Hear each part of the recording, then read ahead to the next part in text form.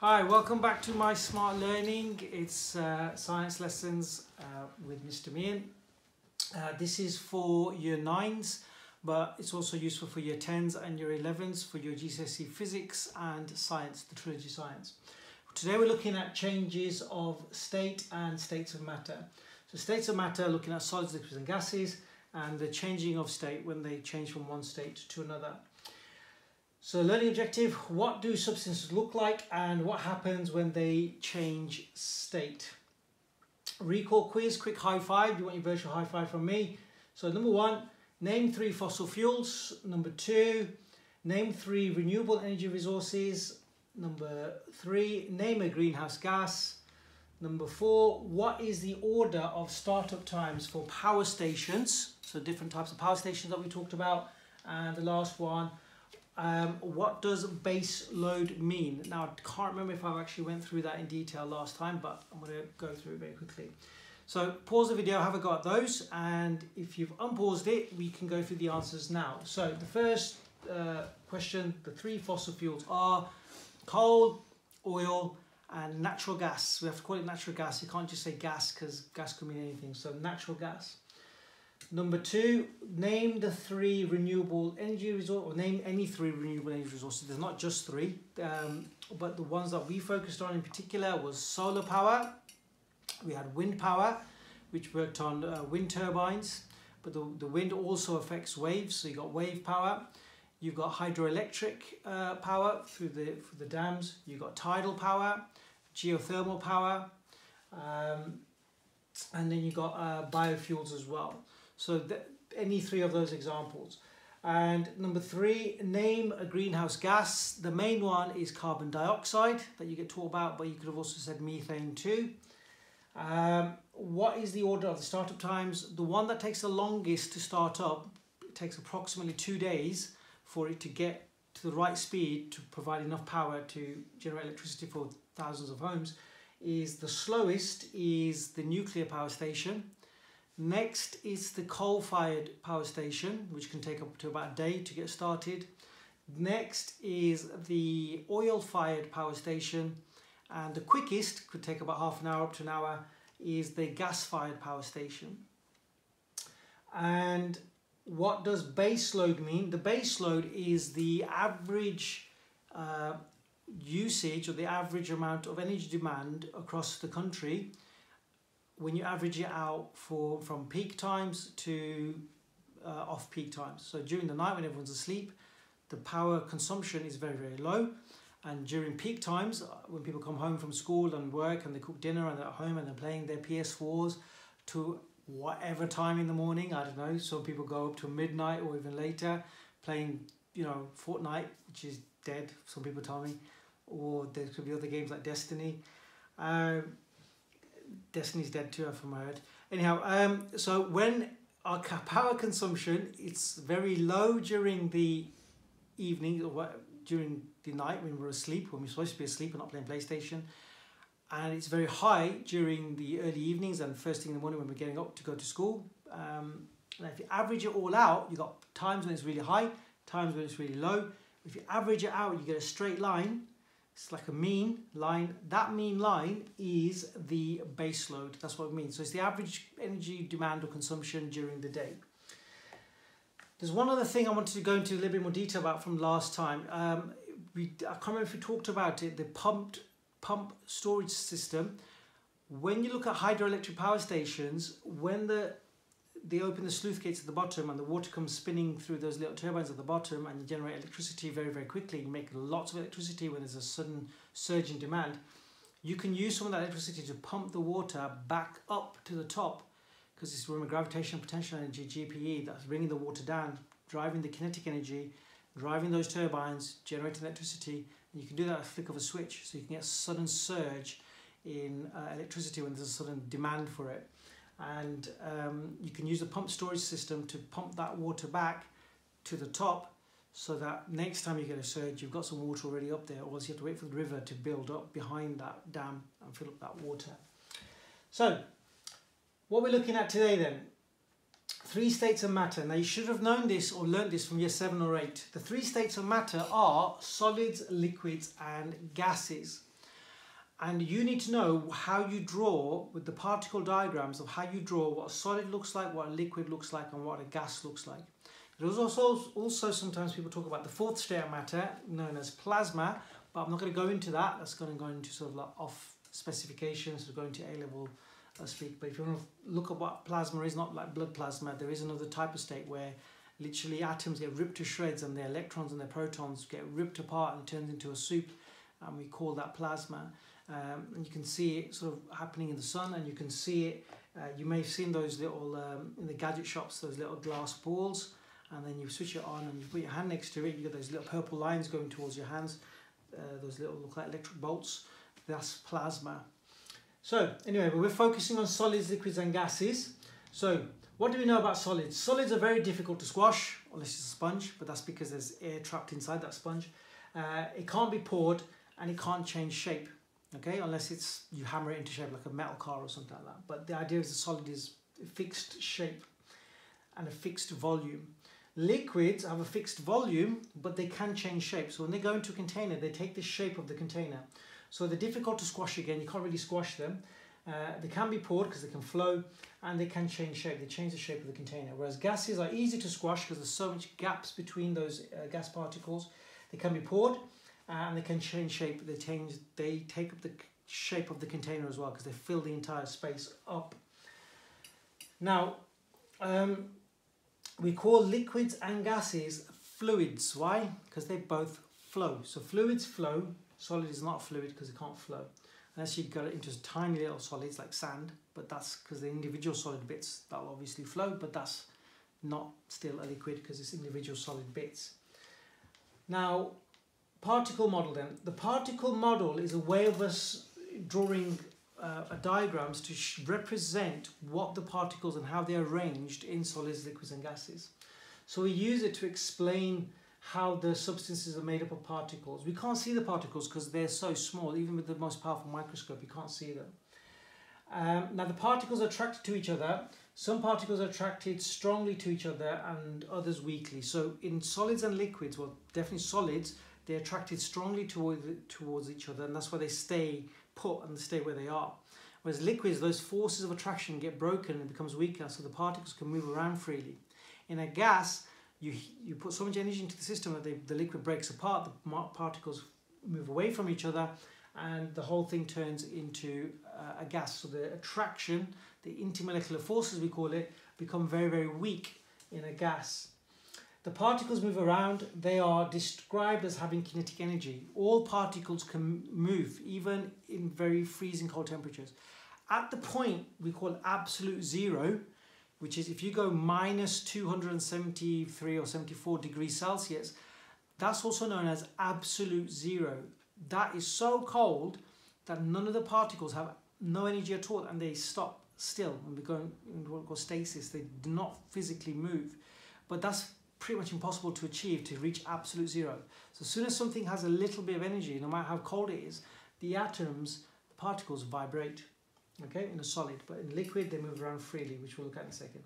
The kinetic energy of particles increases with temperature. So the hotter something gets, the more kinetic energy the particles will get. But we'll focus on that idea in our next lesson when we look at internal energy and specific latent heat. So what does it look like in a solid? In a solid, it's decided to stop working. Let me just restart that. In a solid,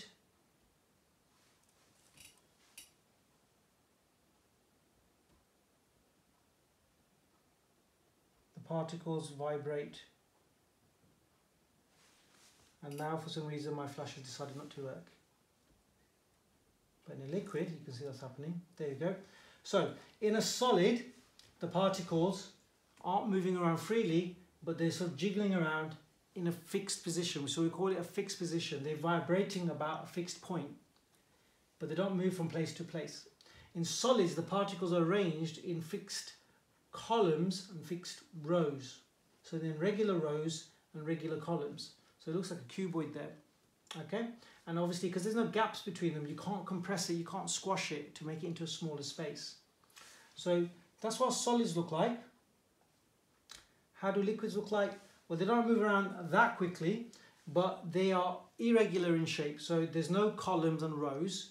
They're in random order, but they can move around each other in random motion, in a random arrangement. There is a force between them that's fairly weak, but it's strong enough to keep them next to each other. So they're actually touching. All the molecules in, all the particles in water, or in liquid, sorry, are touching. There are sort of random gaps in between, but they're few and far between. There's not many. And so they can move around into those little gaps, and then they move around each other freely. So that's in a liquid. So it can't be compressed, but it can change shape. And in a gas though, this is the one where they move around in all different directions randomly and really fast. Actually faster than the previous one, because the liquid is moving too quickly. It doesn't move that quickly. But in a gas though, they whiz around really, really fast, smacking onto the sides of the container. And we're going to look at that in 2 lessons time. We'll look at gas pressure and the causes of gas pressure. But it's to do with the fact that these particles are physically interacting with the sides of the container and hitting them with force, causing that pressure. But they move around randomly, and they move around very quickly, and they have massive gaps between them, spaces, and they move in all different random directions. So that's how particles are arranged in a solid, liquid and a gas, and you need to be able to draw that. So in a solid, they need to be in rows and columns, so it looks like a grid, and they need to be physically touching with no gaps really in between. In a liquid, they need to be touching, but it needs to be looking all random. So you shouldn't be drawing them far apart. They need to be touching all together, and occasionally there'll be a gap between some of the particles. In a gas, you draw them all far apart, and that's it, and very few particles. So that's solids, liquids and gases. And to summarize then, solids then. So this is the end of the first part. This is what I'm doing is covering 2 lessons in your computer textbook. I'm looking at states of matter, which is the first bit, and then the second bit of this lesson is changes of state. So I've put 2 lessons into one PowerPoint and one YouTube video. Next time I'm going to put 2 of the lessons in the YouTube video as well, which will be internal energy and specific latent heat, because I can squash it into one lesson. Part of the theory is all about explaining the properties of solids, liquids and gases by looking at what their particles do. So can you have a go at this, writing these at home? Write out the paragraph there, and these are the words that fit into that space. You can either pause the video and have a go at it now, but I am putting the PowerPoint on Show My Homework, so you can do it at your own time. So the answers then to the question is, in a solid, the particles vibrate, so that's the first point, around a fixed position.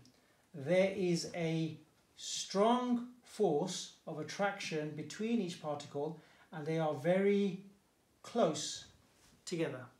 Okay, so that should be straightforward. Now what about liquids? Liquids then, we can sometimes use these little shaky little lines there showing you how much energy they have. So if you look at the solid, there's only 2 there. In the liquid, they should really put 3 to show that there's more vibration, so there's more movement. And in a gas, they should show even more vibrations, like 4 lines maybe, to show that they're whizzing around even faster. That's what I tend to do.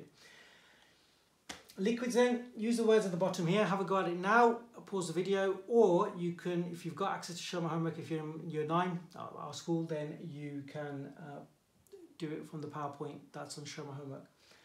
In a liquid, the particles are close together, but can move in any direction. They won't keep a fixed shape, so they won't keep a fixed shape like solids do. Okay, and the last one, gases. In a gas, the particles are very far apart and move quickly, that's there, in all directions. They often collide with each other, and because they are far apart, they can be easily, the word's missing there, they can be easily, should be easily squashed.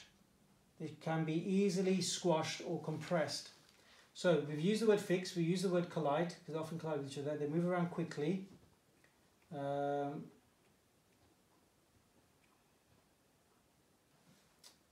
close together. They're very, we didn't use the word very, solids. Yeah, one of these words is the wrong words for these. But you can see that these should be, they move quickly in all directions, often collide with each other, and they're easily squashed or compressed. Okay, so that's solids, liquids and gases.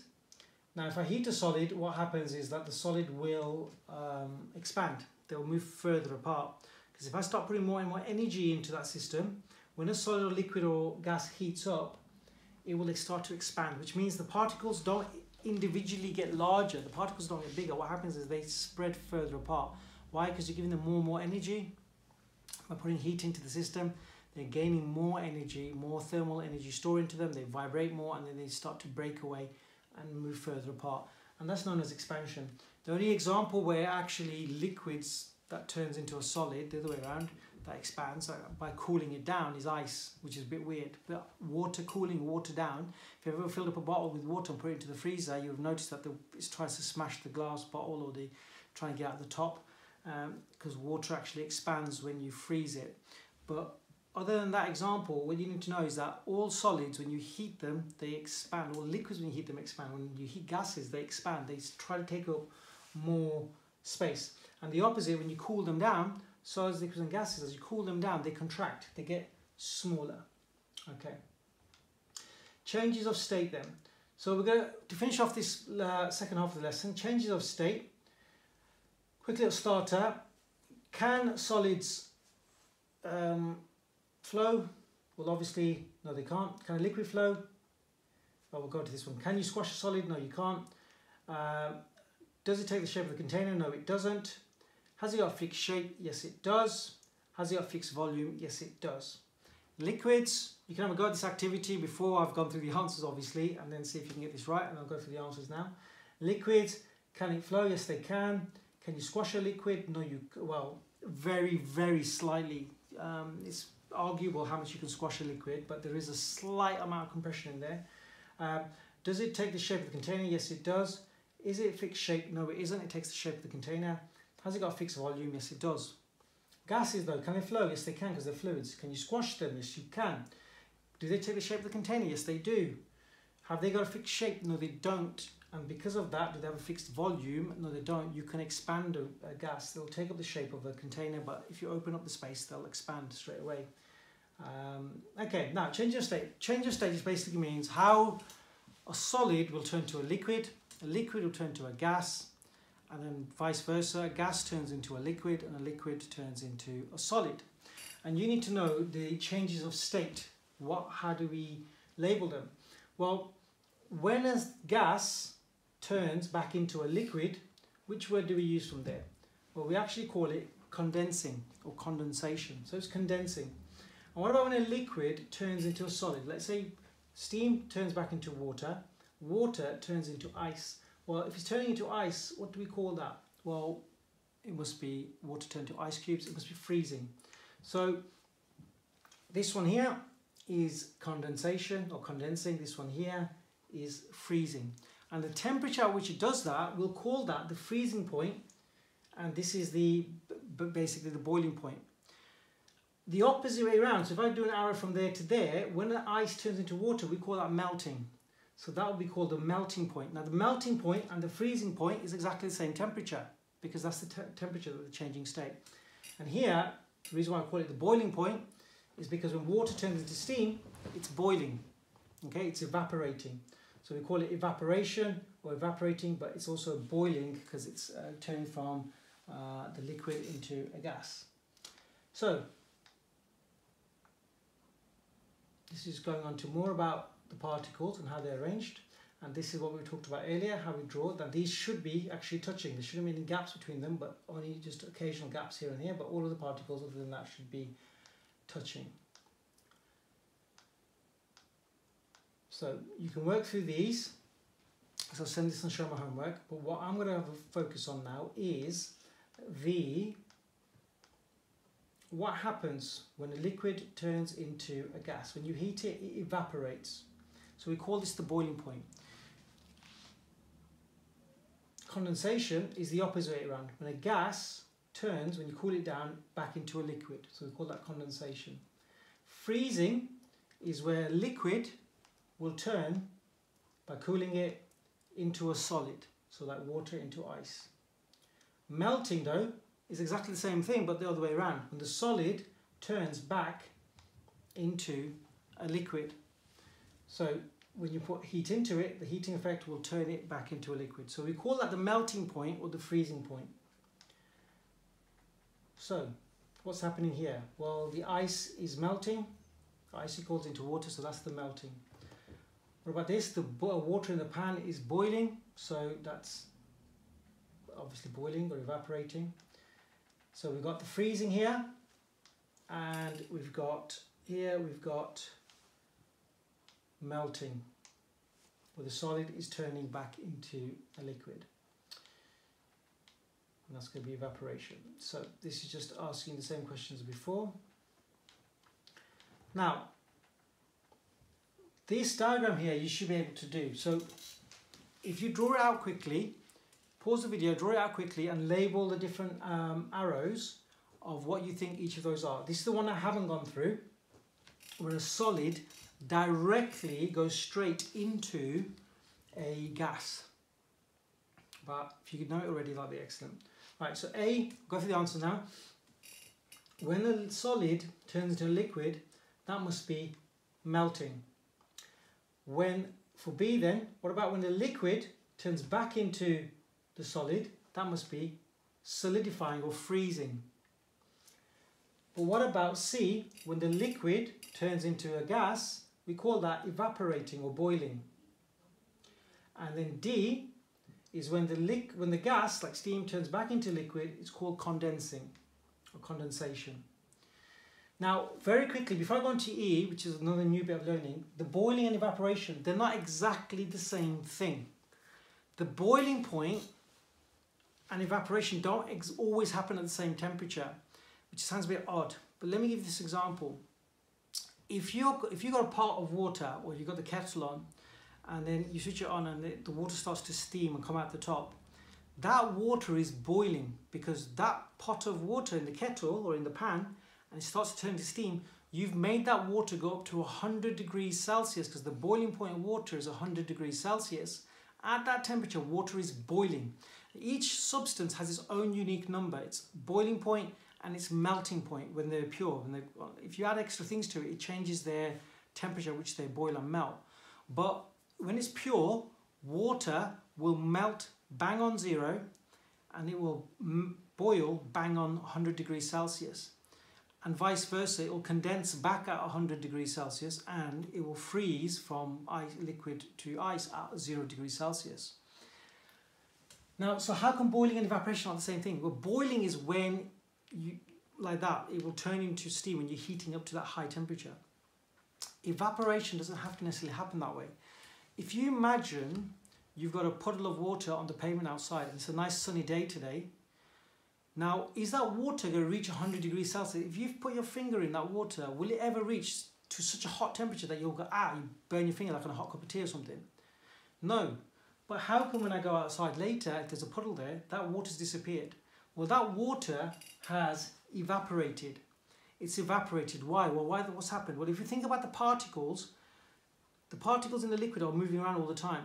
But the top surface is where the sun is directly acting on. Those particles on the top surface are the ones that can escape and turn into a gas. The ones deeper under the water can't. So the top layer keeps evaporating away because they're gaining loads and loads of energy, kinetic energy, and it breaks away from the liquid and turns into a gas. So technically, evaporation and boiling are not the same thing. So don't get confused between the two, because it's a very obvious and common mistake to make, that calling something the boiling point and evaporation aren't exactly the same thing. So you have to be very careful.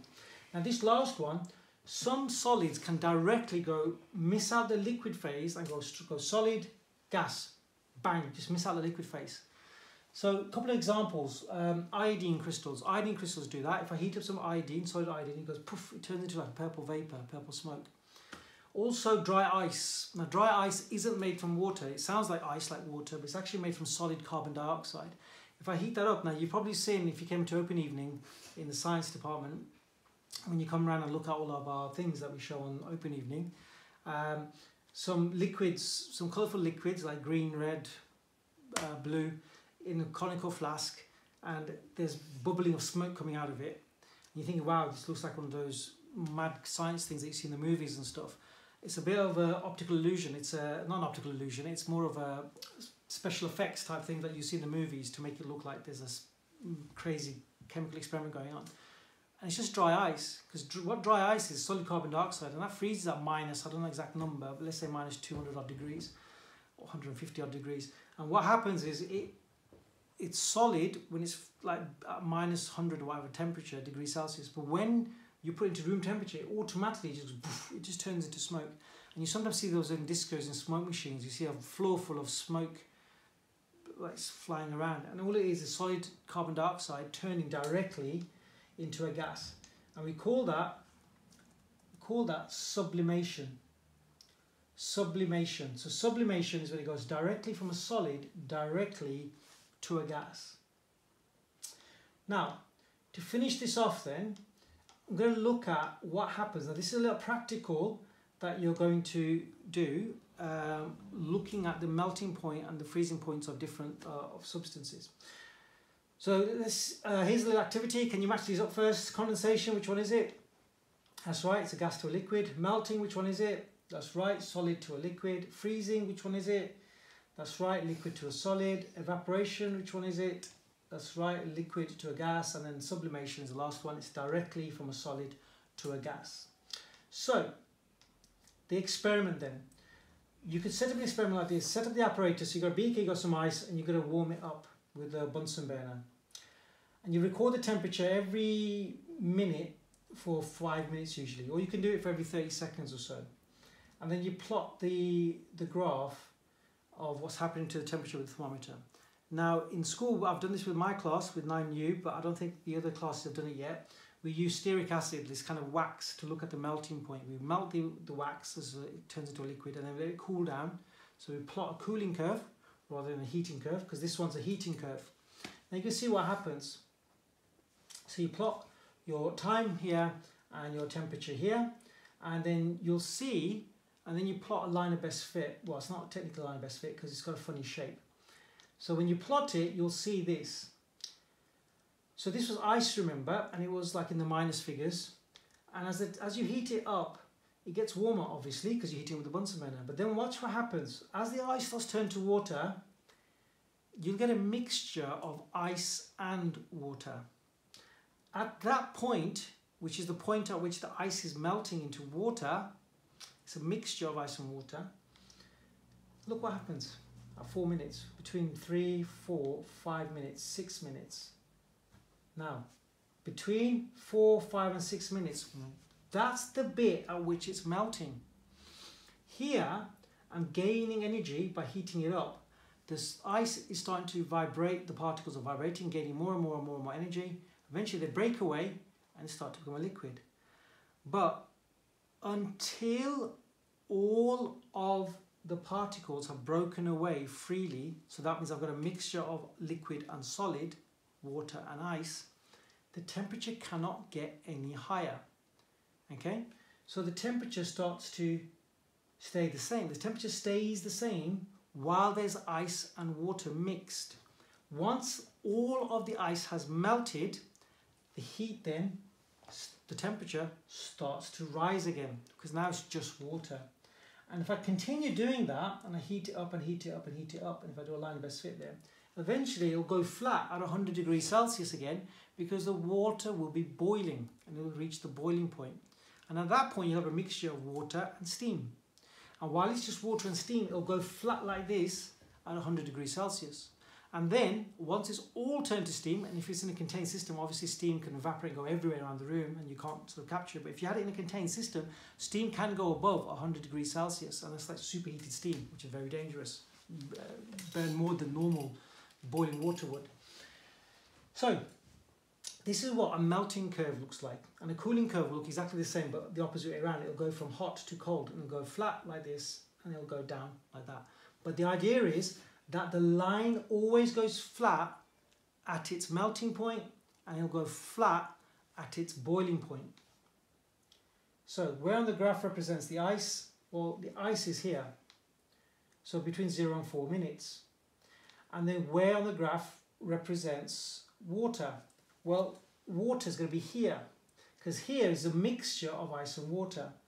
So 6 minutes onwards is just water.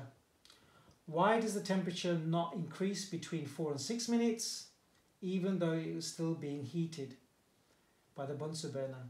Now this is what I'm going to talk about next time when we start talking about internal energy. It's because the heat energy from the Bunsen burner was being used to break the particle bonds and not to raise the temperature. So what's happening here is the bonds are being broken. The energy that's going in and in and in from the Bunsen burner is breaking those bonds until all those bonds are broken, and then the temperature can start to rise again. We call that energy the potential energy of the particles. The temperature, though, as it rises, is to do with the kinetic energy of those particles. The higher the temperature, the higher the kinetic energy of those particles. They go around with more and more energy. But we're going to talk about that next time, because we're going to talk about internal energy in our next lesson. So here's another graph showing exactly the same thing. It looks like that, and here's the explanation. So this flat line shows where the energy is being used to break the bonds. This has been done during melting. And here, with the same thing, the flat line here shows the energy being used to push the particles further apart for evaporation, or here it will be boiling, okay, because it's 100 degrees Celsius, water will be boiling, okay? So we call this a heating curve. You just have to recognize that these lines are flat and flat. Now here's a question for you. On a cold, freezing day, before we go to school in the morning and going on the way to work and stuff, why do the gritters grit the road the night before? Well, because overnight the temperature might fall below zero. Now, if it falls maybe 1 or 2 degrees below zero and it rains overnight, the water on the roads will turn to ice, and people driving around, the cars will be skidding and sliding over the place and cause accidents. So they grit the road. What's grit? Grit is just a mixture of these little stones, little rocks with a bit of salt in there. So it's just salt, rock salt. What does the salt do? Well, salt makes the water impure. It's no longer pure water. Well, it's never pure water anyway, but now it's a mixture of salt and water. But what does that do? It actually lowers the melting point of water. So the temperature now where water melts or freezes goes lower. Same thing for a pot of water. Why do chefs add water when they're boiling a pan of water to cook the pasta? Why do they add a pinch of salt? Why? Because it actually lowers the boiling point of water, so the water will boil much faster. Also, they add the salt to season the water, to season the food that you're cooking, to give it a bit of a saltier taste. But the temperature here and here goes lower, and that's why the temperature might hit -2 overnight, but if the salts make water freeze at -4, therefore the probability of there being frozen road reduces, so therefore there's less chance of accidents happening during the morning rush hour traffic. Okay, so that's why that happens. So that's our heating curve then. So you will do a practical on this, so we call that the melting point, and then we call this the boiling point where it goes flat. Now you will do a practical, and then obviously if you keep heating it up further, it'll go higher and higher. Solid there, liquid there, gas there, but in between, on this line, it will be solid plus liquid. On this line here, it will be liquid plus gas, because it's a mixture of both. So that's just basically what we've just been talking about on that previous little graph. It just matches up the different things. On Show My Homework, go through the PowerPoint, go through all the stuff, but I've managed to get through all the information that you need to know. Here is the key points. So particles of solid are held together to each other in fixed positions. They are least energetic of all states of matter. The particles of a liquid move about at random and are in contact with each other. They are more energetic than particles in a solid. Like we said, the particles of a gas move about randomly and are far apart. So gases are much less dense than solids and liquids. They are more energetic of the states of matter.